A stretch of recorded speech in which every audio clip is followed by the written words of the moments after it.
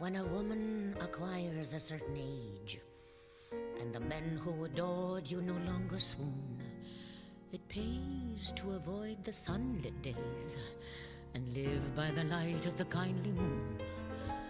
But the moon grows old, just like us all, and her beautiful years are done.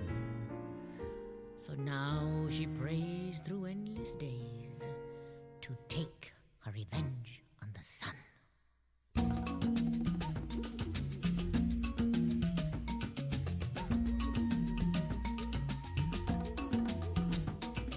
When I was a girl at my daddy's side, Papa, the royal mortician, revealed to me in secret signs the mark of the magician.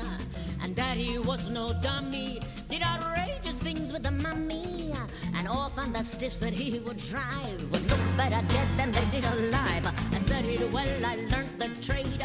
I thought my looks would never fade. If I could find that recipe to give eternal youth to me, it was always my ambition to use Papa's tuition and gain some small remission from the vagaries of time. Every little ray of sunshine robbed me of my youth. Who to blame, who the one, who to curse? You know the only one to blame would be my enemy, the sun. Snuff out the light, claim your right to a world of darkness.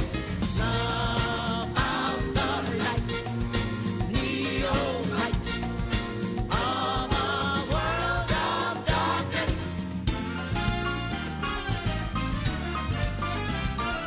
The super baby turning on, every wrinkle soon be gone. I could squeeze myself with glee, the promises you made to me. I've really stopped at nothing, murder, treachery, and lying. Whatever it takes to keep my looks, you really can't blame a girl for trying. Snuff out the light.